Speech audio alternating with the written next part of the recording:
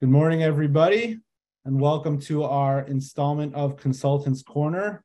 This is actually a non-hostile takeover to talk about how to apply to the recently opened Securing Communities Against Hate Crimes grant.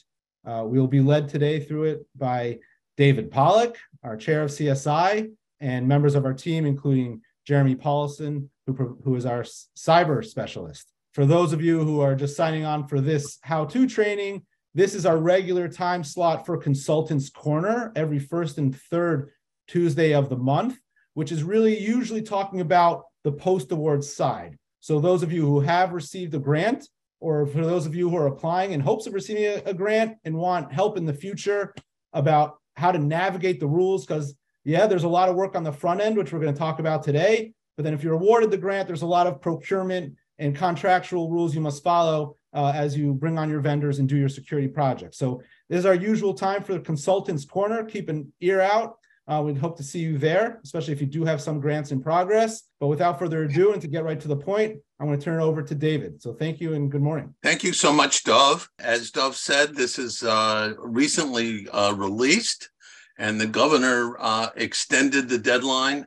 The deadline will be February 28th, 2023. Let's take it away from here. First, I want to talk a little bit about the Community Security Initiative, or CSI. We've been in business for a little bit more than 2.5 years. Our anniversary is in February. We cover New York City, Long Island, and Westchester, and we do a lot of different things, tracking threats, including we have two incredible intel analysts that deal with the deep and the dark web, the rest of social media and the open web. And you can probably see that, you probably know that 3 weeks ago, we picked up the threat that against New York synagogues. And we saw something, we said something to the FBI and NYPD, and the suspects were arrested, and one is in jail and one is on bail. We track threats, we respond to anti-Semitic incidents, we talk about physical security of all institutions, we provide training at no cost to your institutions. So before you apply for training in this grant, talk to your regional security director. That's a new title that everyone's getting. We have 6 regional security directors, and see if they can provide the training at no cost. We have incredibly good trainers. All of our team is certified in active threat. We talk about general security awareness, a lot of different things. Of course, we assist with federal and state grants. We help you connect with law enforcement, and we do notifications. This is what our lawyers tell us we have to do, which is, hey, we're trying to do the best we can, give you the best advice we can, but you're responsible for reading what the state puts out and really interpreting it. We do our best. This is the request for proposals that you can download. Here's the link right here. Truth be told, you're going to have some questions that we can't answer because some of the verbiage in the request for proposals is not totally clear. We're doing our best to get answers. There's a very formal process to get those answers. This is to fund safety and security projects at nonprofits at risk of hate crimes. Every Jewish organization is at risk of hate crimes. There's approximately $50 million available. Hate crimes are very broadly defined. A hate crime can be a crime that is motivated because of a belief about a person's race, ethnicity, sex, sexual orientation, religion, or other characteristics as defined by state law. Okay. The applications are due by noon on Tuesday, February 28th. So if you try to submit it at 1 o'clock that day, good luck. Approximately $50 million, that translates into 1,000 projects and $50,000 per project. And you can submit up to 3 applications. This is the most confusing piece of it. We don't know what exactly what they define as a project and what they define as an application. Last year, you could do up to 3 facilities. So if you had 3 buildings on your property, you could apply for those 3 buildings. They have dropped the word facility in general. So we think that you could do a project. We think that a project means that you could replace your main doors project as project 1, your secondary doors as project 2, and put blast mitigation film on your windows as project 3. That's something that's our theory, but we're waiting for clarity. This is new, and you're going to hear more about this later. You can submit an application, a 4th application for cybersecurity. You get 2 years to do this. Okay, who's eligible? You must be all eligible. You must qualify with all of these criteria. You must be tax exempt. Now, if you are a synagogue or any other house of worship, you are automatically exempt, and you don't need to go through formal IRS recognition of that exemption. But and you can self-certify by providing a letter. You must be a nonprofit. That means you have to be incorporated under either the Nonprofit Corporation Act or the Religious Corporation Act in New York State. You must be at risk of a hate crime or attack. We'll go into that later. You must be registered as a charity. Now, what does that mean? You'll see a lot of different references to confusing forms. And I've notified the state that this has to be updated. The Charities Bureau now allows you to register online. Again, if you're a religious corporation, all you have to do is to give them your, essentially your name and some contact information, and then and that you're a religious corporation, and then you're exempt. Otherwise, if you're a health organization, for example, a nonprofit health organization, you have to register and annually submit information to the Charities Bureau of the Attorney General's office, and you must be pre-qualified. And we'll go into that in a minute. So what can you buy? Lighting, door hardening, locking, alarm systems, camera-based security systems, they're called video surveillance systems these days, access control systems, perimeter fencing, barriers, bollards, blast-resistant film for your windows, interior door hardening, and panic buttons, lockdown systems, and public address systems. All of these are important. And what else is eligible to purchase? Security training costs. We'll go over that in a second.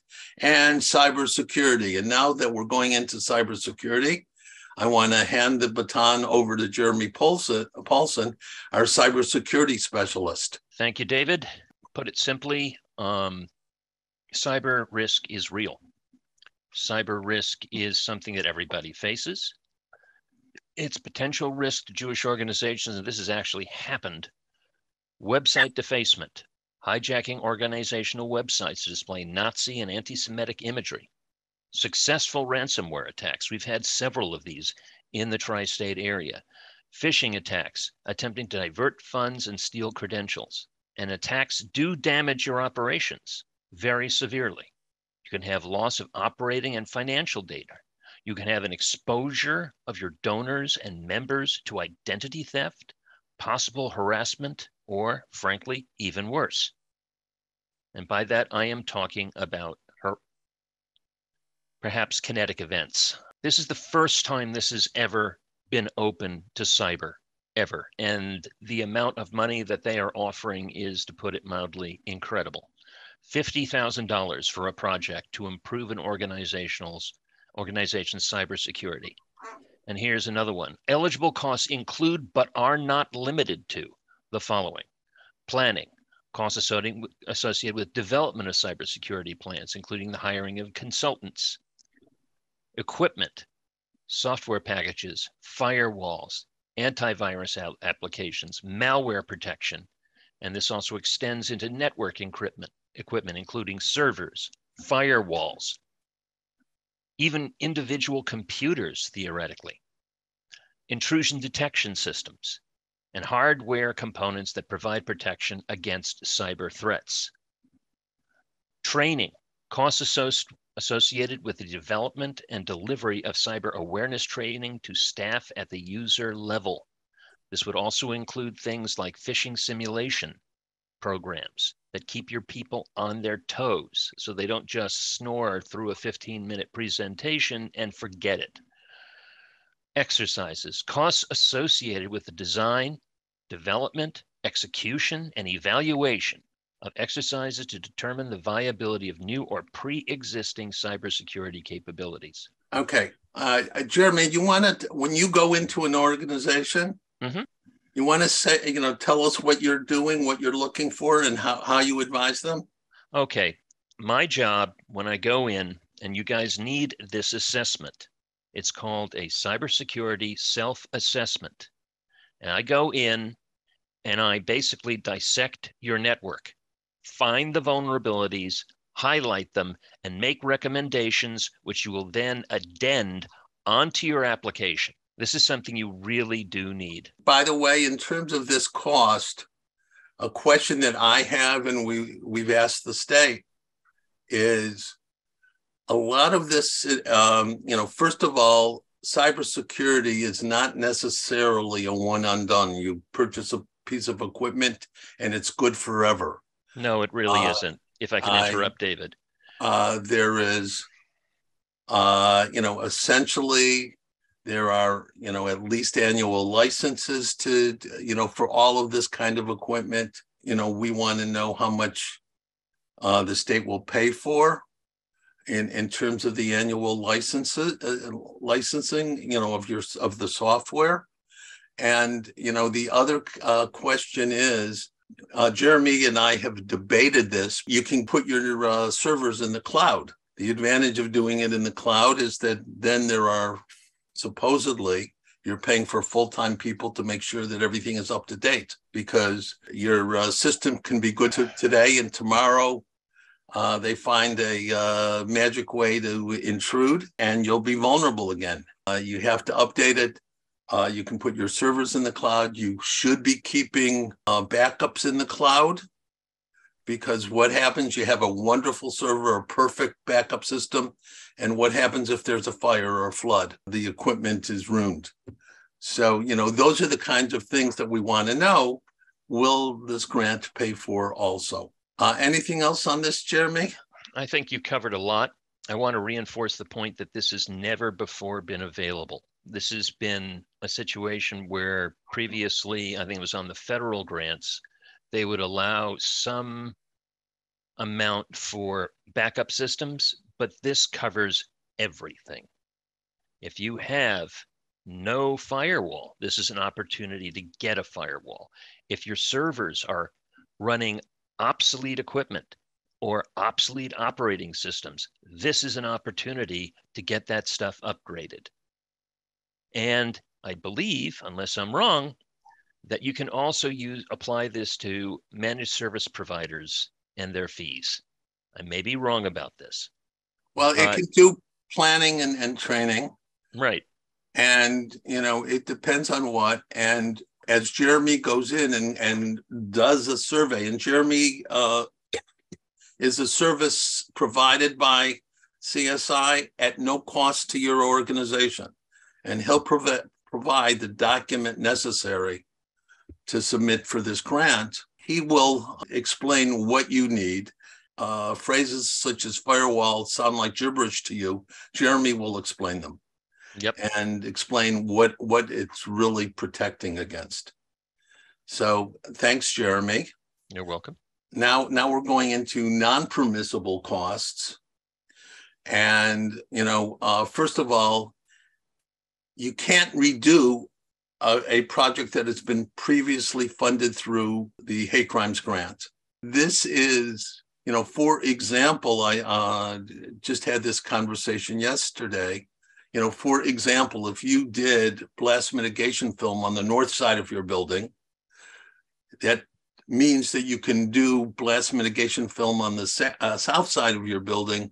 Just make it very, very explicit that this is a new project. You can't do anything for facilities not yet built or existing. We get lots of questions. I'm sorry, that's not an option.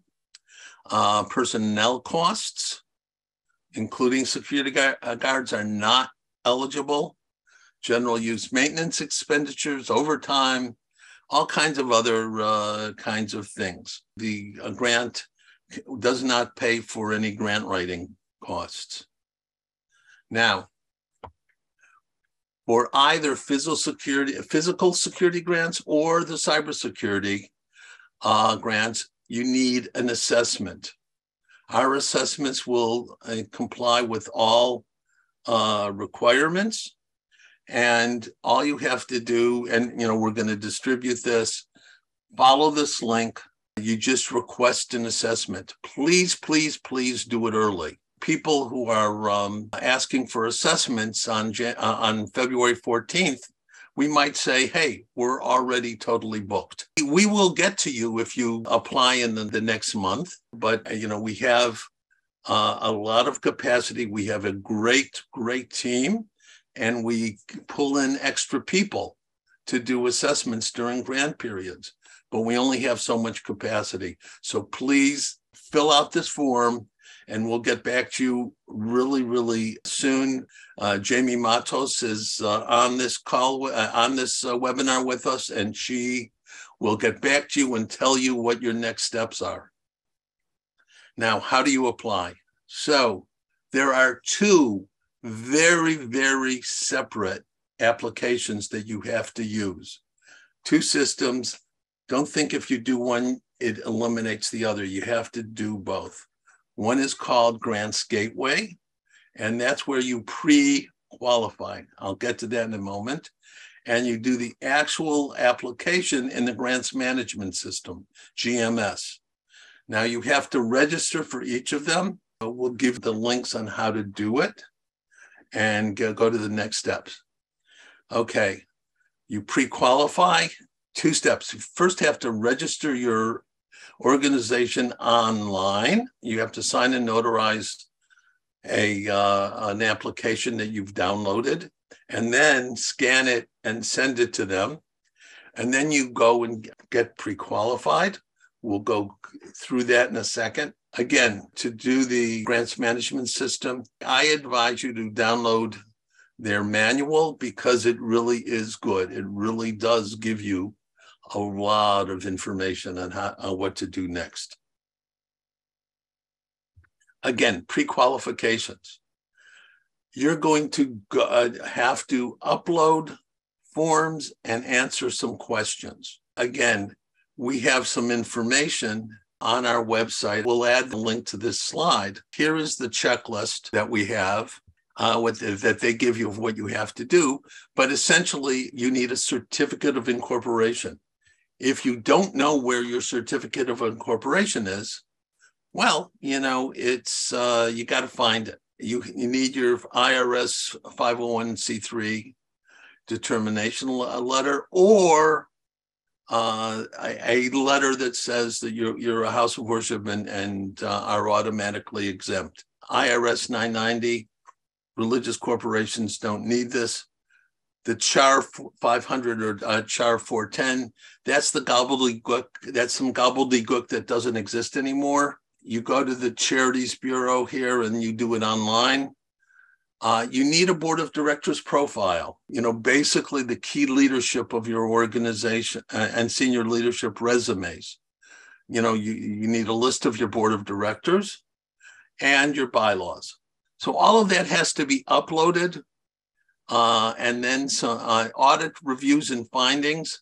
Those of you that don't have formal audits, you can do a financial statement. We have more help for this on our website on how to do it, especially if you're a religious corporation. But start now. Do not wait, because very, very few people get it right the first time. Upload everything and answer every question that they're required to answer. So if you're doing it now, you will be pre-qualified for this grant and the federal grant, and it will be in the spring, and you'll be in good shape. I know people who call me and the day before or even the week before the due date, which is February 28th, and say, oh, I just tried to submit and it says I'm pre-qualified. I need to pre-qualify. How do I do it? And I say, it's too late. It can't be processed that soon. Do it now. You'll have much less stress later. There's lots of help available. The pre-qualification people have a webinar every Thursday. Send any questions into us. GMS, I often wonder why bureaucracy is bureaucracy. GMS is the application which actually submit on. And there's lots and lots of pieces of that. Many of those pieces you have to type into GMS and put it on a Word document. You have to do both. It's redundant. It's a pain in the whatever. But please do it. A lot of this, if you don't do what they ask you to do, you will be disqualified. And you can have a perfect application. If you're not pre-qualified, they will disqualify you. We'll get into that later. Now, the meat of the application are the questions. And we'll go over those questions right now. In total, you can get 100 points plus 5 bonus points if you haven't ever gotten a hate crimes grant before. Applicants must obtain a minimum proposal score of 70 points to be eligible for funding. We predict that anyone who submits a complete application and does a little bit of work and listens to us, anyone who gets 70 points will get a grant. You don't need 100 on this. But it says all questions, including subsections and those which have no point value, must be answered. Now, there are some answers they tell you in the RFP, you have to put an NA on, not applicable. If you just leave it blank, don't put your NA in, do they disqualify you? I don't know, but don't chance it. Follow directions. Okay, so what's the first section? Has no points, but if you don't answer it, you get disqualified. First question is, what are you? It's just checking it off. That you have to submit your mission statement. The mission statement does not have to be fancy. It can be provide religious services in the Orthodox or the conservative or the Reformed tradition. Lots of organizations go through, a whole strategic planning mission statement process. And, that's fine. They will use this to help them determine that you are at risk. If you say Jewish tradition, Orthodox Jewish tradition, or secular Jewish tradition, that puts you in the right category, that you're at risk. You have to provide a narrative to describe the nonprofit organization.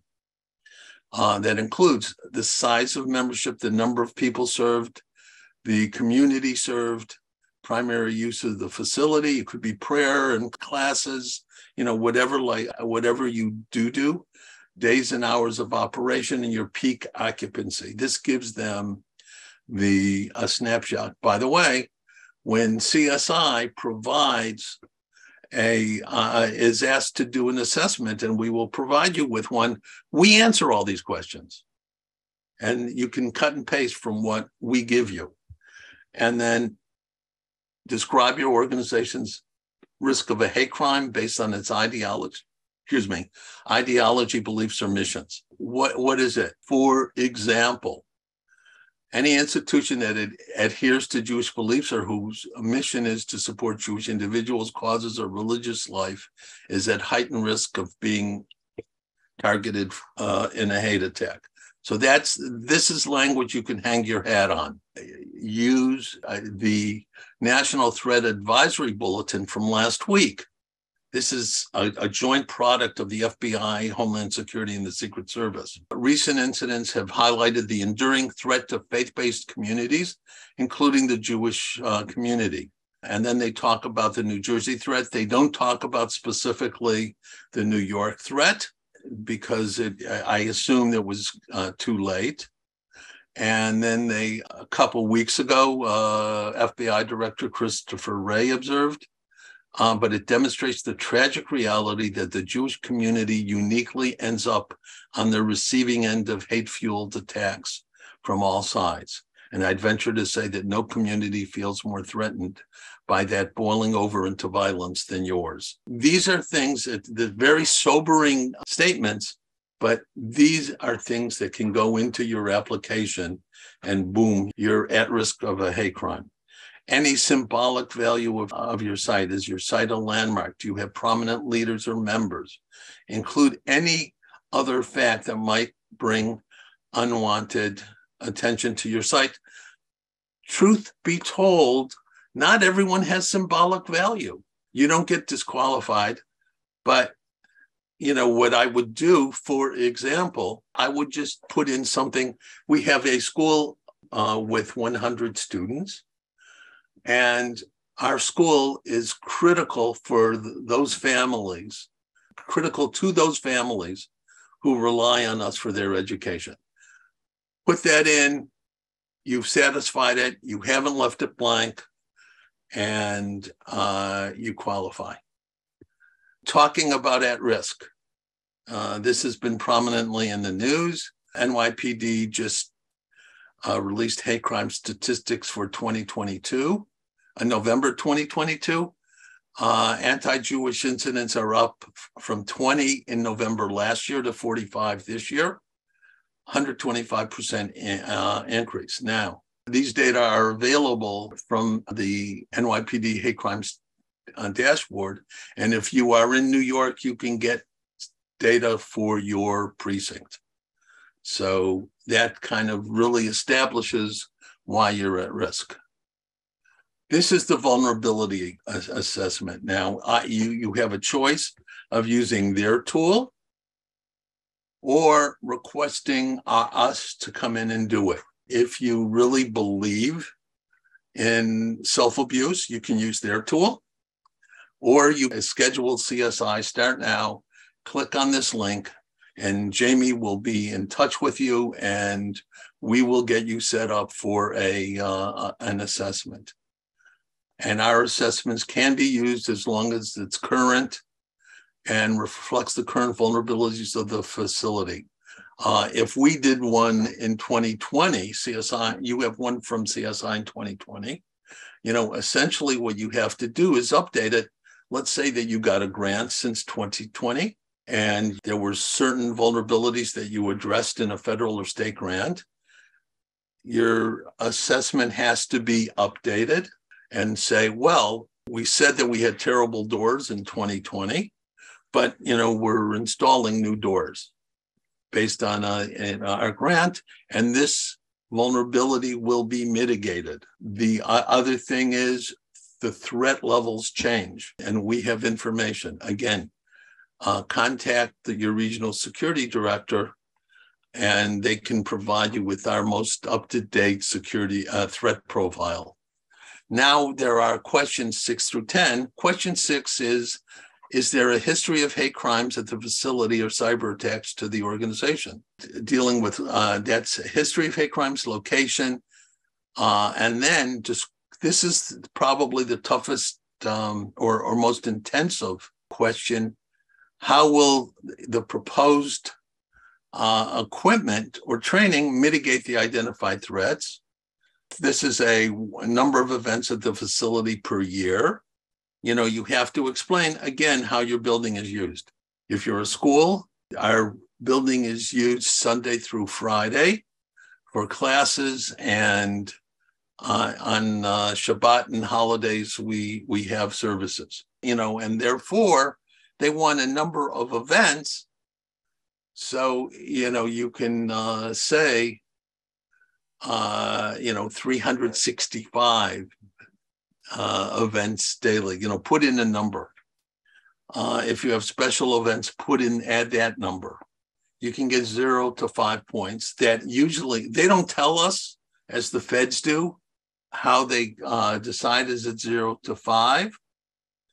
But my general thought is that the more a building is used, as opposed, a school that's used every day gets more points rather than a building that's used once a week or once a month.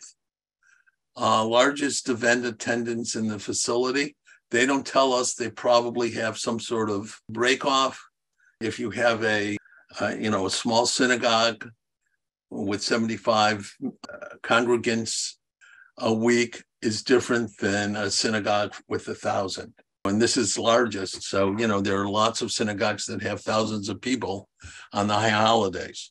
And what's the average daily population at the facility? Again, these are all kinds of things that you have to think about and answer. Now, question 10 is not really a question. I don't understand why you have to do anything, but you're required to enter N/A for 10A and 10B. A is the number of reported hate crimes incidents for the county. And that's something that if you look in the appendices of the RFP, you'll see a reported hate crime incidents for county, and it will tell you how many points they assign. So that Brooklyn and other large counties get 5 points, smaller upstate counties get less. Rockland does get everything in New York City, Nassau, Suffolk, and Rockland get 5, and county population size. History of hate crimes at the facility. Now, not everyone has a history of hate crime incident. If you do supply a narrative, describe what happened, it could be that we received a phone threat. We received an email threat. Submit a narrative, report in question 6, any vandalism, mail, email, social media, or other threat. And that includes in person. There have been cases where people shout outside a synagogue or school. We have incidents outside a school in Brooklyn where people shouted Free Palestine. That's something that you can report. If there was something on social media, do a screenshot and submit it. And again, if there is nothing, just say our organization has not personally experienced a hate crime, but there have been many known incidents in the area. Again, probably you don't get any points if you haven't had any. If you had a lot or serious ones, you get 3. But again, all you have to do is to get to 70. You don't have to get to 100. Location. If your building is on a prominent block with lots of traffic, say so. If you have unique architecture, say so. If you have signage like Hebrew letters on your building, say so. If your sign says, Rabbi so-and-so, say so. That's something that the location does single out your building, and describe the proposed hardening equipment and how it will mitigate it. Here's an example that we used. Thank you, Dove. Your vulnerability, comes from our vulnerability assessment that the main entry door is not forced entry resistant. That means that someone can kind of take a crowbar and just get in. The threat, an adversary wishing to do damage ranging from vandalism to assaults, could easily enter the building. So those are the threats. And there are multiple threats for every vulnerability. Our recommendation was that the primary entrance door and its framing hardware and locking system should be replaced or modified to resist forced entry. And the mitigation, and this is how you explain how it will help, because that's what they want to know. Do you know what this will do to make you safer? and more secure. This upgrade will provide a physical barrier from an attacker to deny or delay access, thereby mitigating damage should access be attained. Again, these are different kinds of threats. Active shooter, graffiti, homemade explosives, straight-edged weapons and knives, and vehicle ramming. And all of these kinds of threats can be mitigated. And here's some more information. I'm not going to go through everything right now. Attendance measures. The greater the number, the higher the score. Here are the demographics. The budget. You're going to have to put in a budget. Again, your regional security director can get you some numbers for any, estimates for anything. No one knows everything that's needed, the exact cost, because it depends on your building. But, we know that an average camera placement costs X, including installation. We can help you fill in the blanks. And here are the rules that has to be complete and provide sufficient detail to justify expenditure. It must also be reasonable and appropriate. If you say that we're assume that this is going to be $6,000 per camera, the people reading this say, hey, what are they getting? Gold-plated cameras? You don't want to do that. You want to kind of give people reasonable estimates, and we try to help you with that. You'll see that the budget detail has things that are not applicable. You cannot do personal services. You cannot do fringe benefits. Just skip this. Training. Here's some information on training costs. They have to be approved beforehand. And again, I said this before, CSI will provide training in many relevant areas at no cost to your organization. Everyone should have active threat training for all of your constituencies. Our regional security directors or our training specialists are glad to step in and do this training for you. And if I may say, they're really, really good. Consultants, the same thing. There's some rules involved. Here's an example of how to do it, and a sample of the budget detail worksheet. Again, I have exterior CC cameras. We need 6 of them. Approximate cost per item is $2,500, including installation. So 6 times 2,500 is 15,000. The justification: expand the existing camera system. They'll be installed to monitor the perimeter of the building and property and exterior access points. It talks about the kind of cameras we want. Analytic capability. Analytics, by the way, cameras can be very, very smart these days. So that if someone comes into your parking lot at 9 o'clock at night, you can set your system to send you a notification. There's someone in the parking lot, and it gives you a snippet of the car that's in the parking lot. And you can look at it and say, oh, well, the rabbi must have had to do something that night, and went into the building. Or I don't know that car, maybe we should ask the police to swing by. So all of that, your cameras can do that for you. And again, your regional security directors can really help. Early real-time system notifications maximize the critical time required to adequately lock down the facility or intervene in real time in any attempt of graffiti or vandalism. So this is something that we're looking at reasonable cost. We're looking at what we're asking for, and we're telling them what the upgrade will do. Procurement method. Your procurement method has to be per New York State procurement guidelines. That means, by the way, in case you people have never done this before, that means that you have to get bids, you have to go through a whole process. All of this, you have to get minority and women business enterprises to bid on this. Technically, 30% of your purchases must be from MWBE. organizations, and Dov and Jamie will be there to go over all of the details, because you get these grants, you're going to need lots of help. And this is a plug for Consultants Corner, which goes over a lot of these details and gives specifics. It's really, really helpful. And, Dov and Ilya Yamansky, our other key our co-host at Consultants Corner, go over so many things, not only what are the state rules, but again, what's best practice? How can you get the most for your money? Because, as Jeremy said, this is a lot of money, $50,000 for cybersecurity, but you got to spend it right. And all too often there are consultants and vendors out there who have their own interests in mind more than your organization's interest. We want you to get the biggest bang for the buck. Again, there's supplies here, travel and sustenance, etc. There's a best practice guide in the RFP and a guide for the budget detail.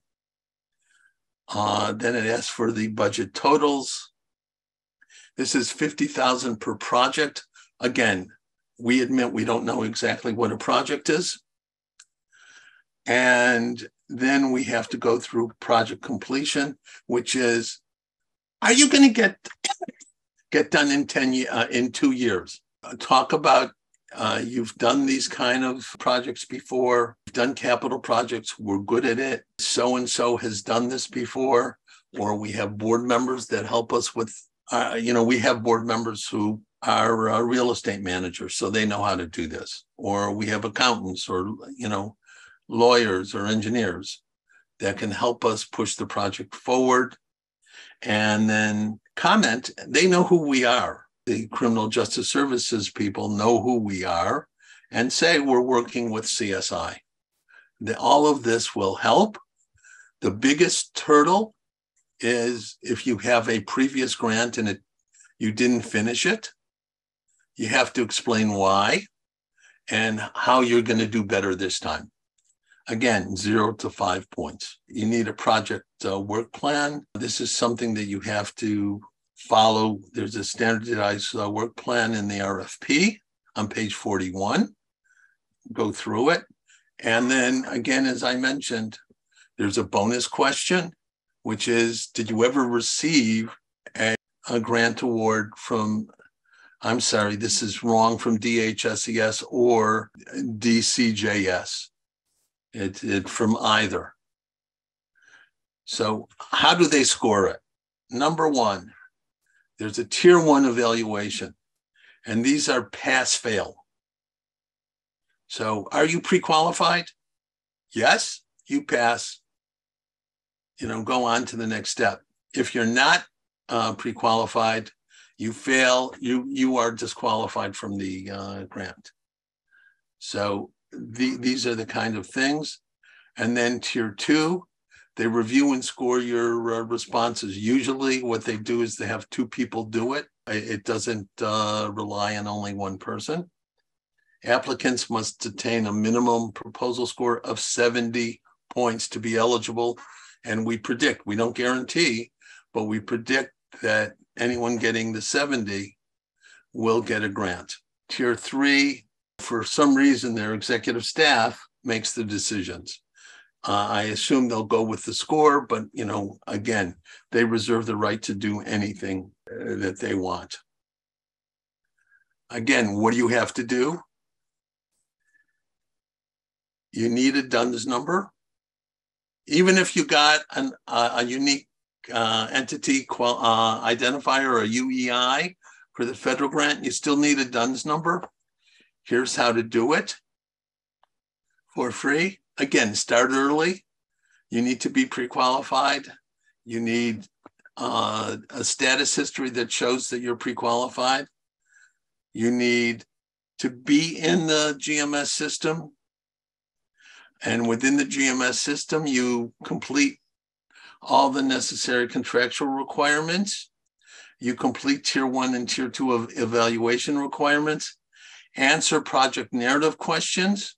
and attach the answers in a Word document. You put it all in GMS. You don't do the Word document, you're disqualified. You have to complete the budget tab on GMS.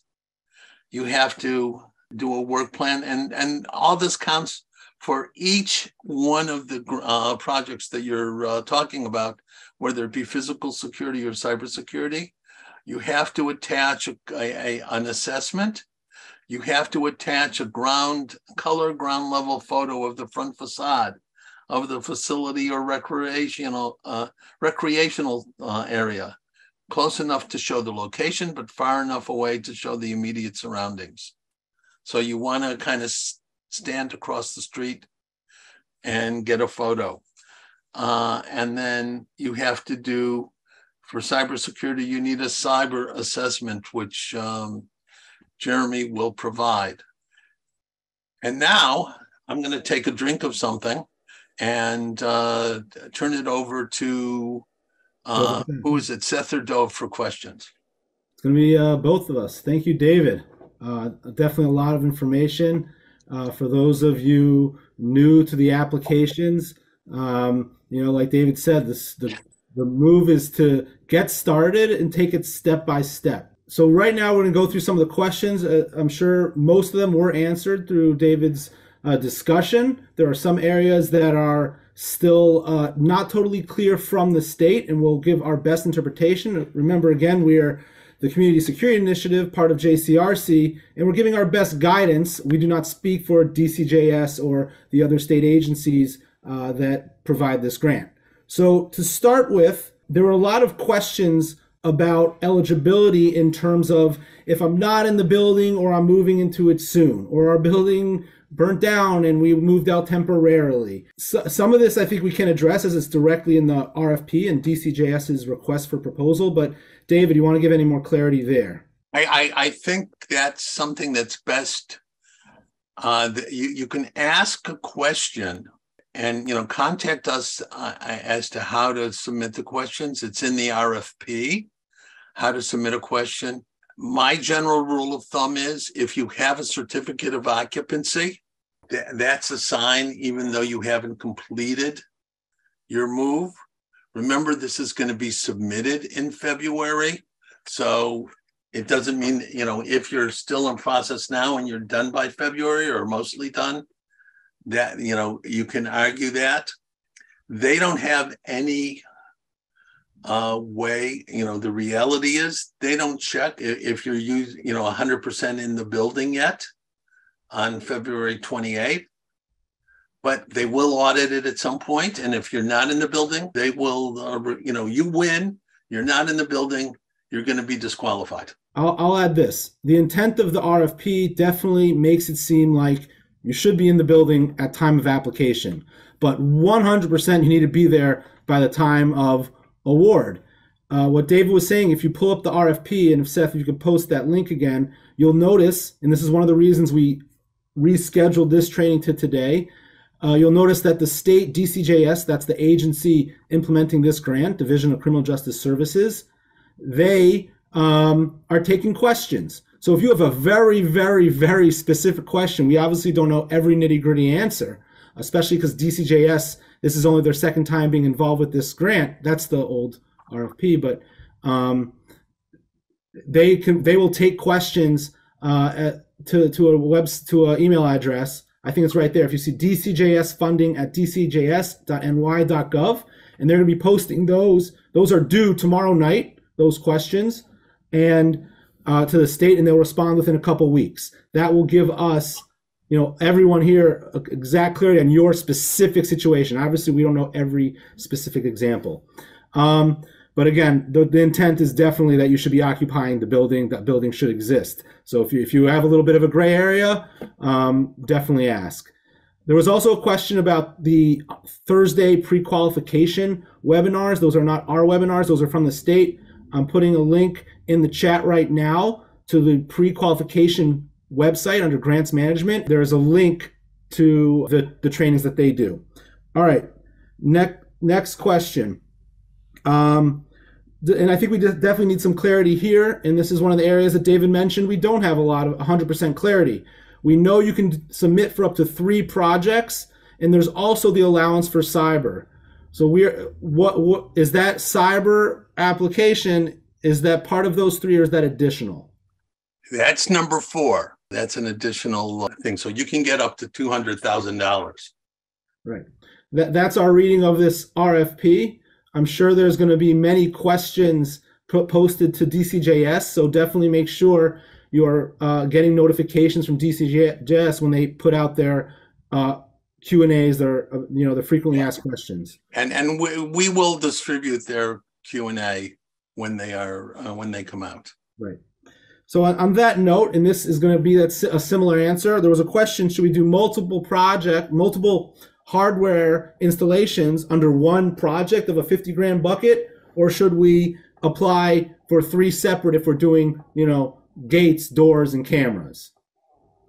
And my answer is it's logical. You can do multiples for 50,000 if you only need 50,000, or some projects for application 1 and other projects for application 2. I just don't know. Again, this is something that we have asked. Yep. So we hope to get clarity there. All right. This is actually a great question where CSI can be support. We're a small institution. How are we supposed to do all this work?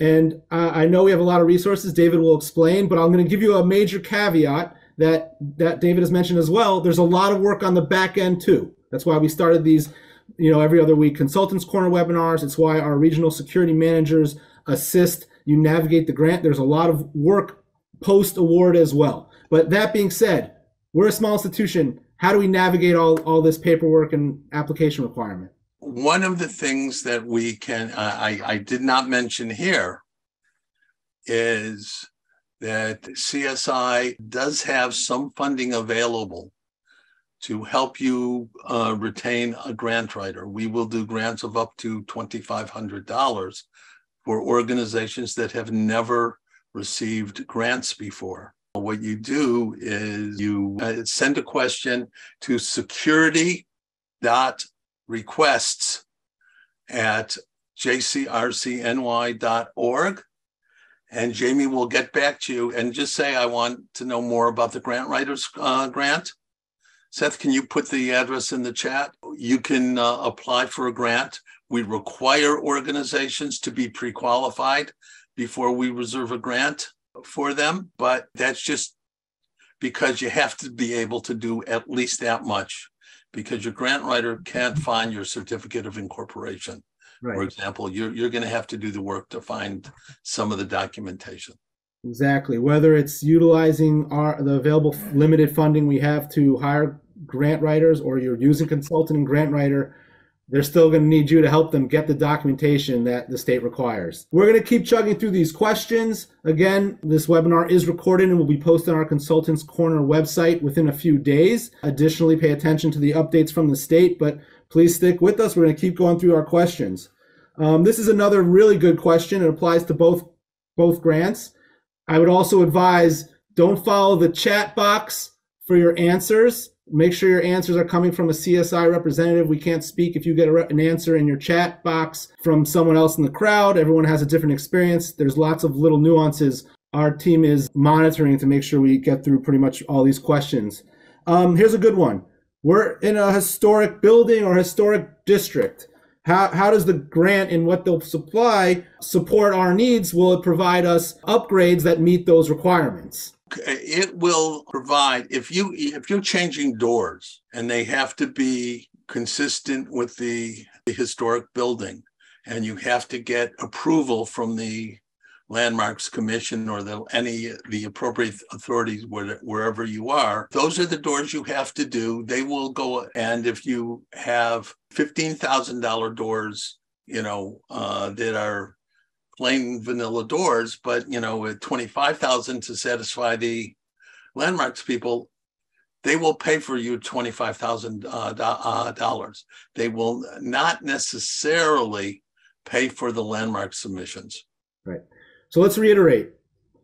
Both these grants provide you the funding to navigate the rules that apply to you. If you're a tenant in a building, right, you got to work with your landowner. If you're in a historic district, you got to follow your local governance about following those rules. The money that's awarded to you, you need to follow those processes. You know, someone mentioned just now about the EHP. It's not that the EHP mandates you follow landmark. It's that if they're giving you money, they want to make sure that you aren't impacting those landmark rules. So you just need to make sure you show them you are or aren't. And if you are, there's ways. You work with your landmark building. You make replicable items. You make the doors look exactly like your doors looked already. If you're doing bollards, you make some sort of design, some architectural way that still has the appropriate rating of official type of bollards and vehicle mitigation, but it can look that it makes it fit into your architectural style. But that's going to be on you. They're giving you that funding with the strict caveat, you need to follow those rules. It doesn't mean you can bypass it. It doesn't mean we can ignore it. We're going to keep going. So we talked a lot about, David, the narrative, about explaining our threat, explaining our institution's risk. So our Jewish organization is next door to another religious organization, in this case, a Muslim organization. How does that change our narrative for both of our institutions? Maybe they're both applying, they're both eligible. How do we provide whenever there's other Jewish institutions even nearby? In general, when you're talking about threats, what do we know? We know that people do look for clusters of targets. And so if you're next to if your synagogue is next to a mosque, there are lots of people who hate Muslims and Jews. And that is worth mentioning, that we're next to a mosque and someone could easily target both of our buildings. So, that's the kind of thing or you can say that on this block, there are 4 Jewish institutions. That's something that you should mention. Dov? A target-rich environment. It's definitely, yes. Whether it's other Jewish or other anything, a regular school, whatever it may be, definitely impacts your narrative, and you should include it. It's another reason we don't advise a strict copy and paste from our materials. This is suggested. We know from both the state and federal level, when they see too many very, very similar applications, it takes away your individuality. So, use our guidance to write your own application. So just to reiterate, there were a couple questions towards the end. The rest of our questions are pretty much definitely addressed so far that I've seen in the RFP and from the Division of Criminal Justice Services. I would always advise to make sure you still read it. This is our interpretation and our guidance to you. Definitely make sure you follow the rules there. But there was a question, and let's reiterate this. This was the crux of today's presentation. So if this was your question, please rewatch this webinar once we post it, about the 2 distinct application systems, right? There's Grants Gateway, where you pre-qualify. Once you do that, you are now eligible to apply in the Grants Management System, GMS. 2 separate systems. The state requires both. David, you want to add anything on differentiating? I know that was No, I just start early. Get your Grants Gateway done this month. By the way, what I forgot to mention is if you pre-qualified last year, doesn't mean you're pre-qualified forever. Some things expire. So remember I said you had to put financial information in? That information is good for a year. So if you did it last December, by February, you will no longer be pre-qualified. So check your document vault and to see if you are still pre-qualified, and look at the date that it will expire. All you have to do is to upload it, and it will, it will be, your information will be reviewed, and you'll magically become pre-qualified again. Right.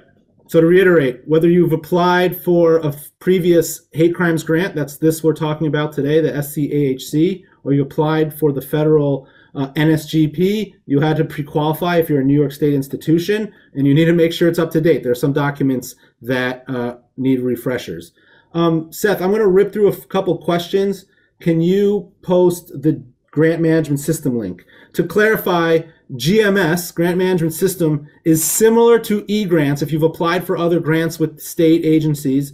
Similar, but it is a different system. Once you're logged in, you'll see it's very similar to eGrants, but is a distinct system. Therefore, if you have one grant being managed through eGrants and you have another grant being managed through GMS, you need to use both systems for the individual grants. Double headaches. Yeah. And this is bureaucracy. By the way, the governor has decreed that eventually there be a single system, but we ain't there yet. Exactly. So you have, if you know how to use eGrants, you're going to have to learn how to use GMS. Gotcha. Here's a couple quick questions, and I'll get back to the chat that I saw. There was a question about costs to CSI. We don't charge for any of our services. We're a community resource to Jewish organizations in our, the areas we serve. Supported by UJA Federation and run through the Jewish Community Relations Council of New York. Thank you. Right. Big UJA makes this machine run for us. Our team is growing, right? We had Jeremy on for cyber. If there's any last cyber questions, we have a couple of regional security managers on this call today. Seth being our Queens regional security manager, who is one of our gurus on the grant. And, if the questions isn't addressed here, you can always reach out to your RSMs. Seth had posted the contacts a couple times in the chat. There was questions about cost of security items. That's something we can't necessarily address here. There's too many nuances. What I'll say personally is it's a catch-22, right? We're not supposed to be talking to vendors till we're at the bidding stage according to the contract, but we want to understand how much the cost is. Again, this is something we can help you from our team, the RSMs and myself and our other consultants, to get you some general cost estimates. But often I see people, especially for the big ticket items, really put in too little. You want a couple doors. It's so hard to estimate, right? If you have glass in your door and you want bullet resistance level, it's an external historic looking door versus an internal full steel door. There's a range depending on the resistance levels, but we can talk anywhere from 6 to 12 per door. If it's a double door, it'll be even more, 6 to 12,000. So it's something we can't really address on this chat. It's too specific, but partner with us and we'll help get you some of the answers. But again, that's why you get your regional security director, do your assessment. That way we'll have pictures of what you need in our system, and we can get someone to kind of give us a rule of thumb. Gotcha. We're obviously a few minutes over. We want to make sure we answer everything. Make sure you see those links posted for grants management system. And, for the two systems you should get started with, you probably won't be up to the cost piece for at least a few weeks. The last question I'm going to pose here, David, there was questions about, we're struggling getting our DUNS number. I think some of you in your question actually meant the new federal requirement on the federal grant for the UEI. David, if you can just differentiate between the two and what's required for this grant. Right.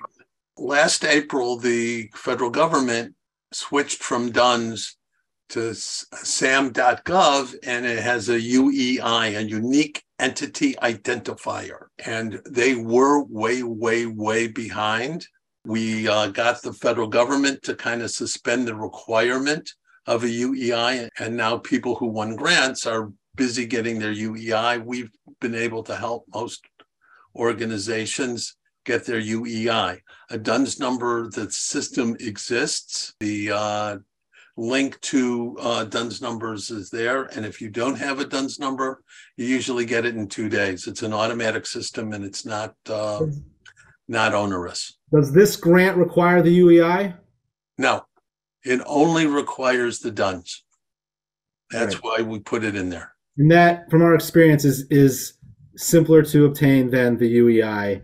Hopefully, if you haven't had to deal with it, don't worry about it. David, just talk real quickly about the controller's vendor rep system. I believe the vendor responsibility questionnaire. Not for DCJS until you get a grant. Exactly. Thank you. That's why you have to read everything. You can't assume anything. Gotcha. And last question here, and definitely if you have more, we have our email to our whole team, or you can reach out to your RSM if Seth, if you can put up the security requests email. But obviously, if you know your RSM, that's a more direct route to your questions. But last question, if you propose a higher expense and the actual expense is lower, what happens? It obviously will give you a little bit more allowance to maybe expand the system you're working with, or potentially you could talk to the state about other projects you can use as this funding is allocated to you. It happens. Money needs to be shifted around. It's built into the system to be able to allow you to shift funds because we don't know that exact cost. On that note, David, any other comments? I think that's it. We're not going anywhere, we hope. We'll go from there. Shoot us your questions. If you go to jcrc.org/security and scroll down a little bit, you'll have the contact information for all of our regional security managers. Contact them directly or go to the security requests email, and Jamie will make sure it gets to the right person. On that note, I know the questions are still coming in. I apologize, but that's why we posted our information, because you'll get more questions as you go as well. But for those of you who have received grants, or those of you who do receive this grant, we hope to see you on future installments of Consultants Corner, where we talk about the backside once you got the award to help you navigate the rules and install quality security programs. All right. Thank you very much. By the way, I just looking at the questions, real quick. Your numbers should be reasonable, and we can help you with reasonable numbers. If you can find that you get a better price on doors or CCTV or whatever, that's fine as long as your numbers were reasonable. Coming in high on the estimates doesn't prove anything, as long as you're within the realm of possibility. So that's number one. And issue number two is there was another one, and there are more questions still. Dave, I think we need to hit the grant. The grant writers grant.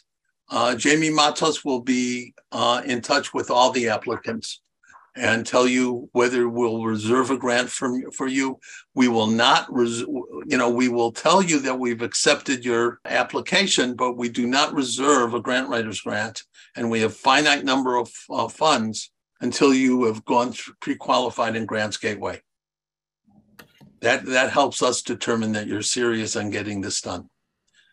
Exactly. All right. Thank you, everybody. Please reach out to your RSMs. If the RSMs can, need to get more technical advice, they'll loop you to myself, David, Jamie, Jeremy as needed. But definitely your first step is through your regional security manager.